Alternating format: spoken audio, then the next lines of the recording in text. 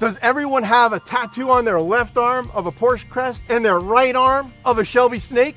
I don't think so. Jim Farley, you mentioned you wanted to go after the German manufacturers. I'm the guy for you. I have the 992 GT3 RS and the GT500. I like Porsche. I love Ford. I've had over 8 Fords, 4 Ford Performance vehicles, 2 GT500s, the GT350, F-150 Raptor R. I've been to all of the Ford Performance track attacks. I've been to the Ford Racing School. And Ford, my cars will not be garage queens. They will be driven on the track and take them throughout the country, Dakota, to Road America, to Road Atlanta.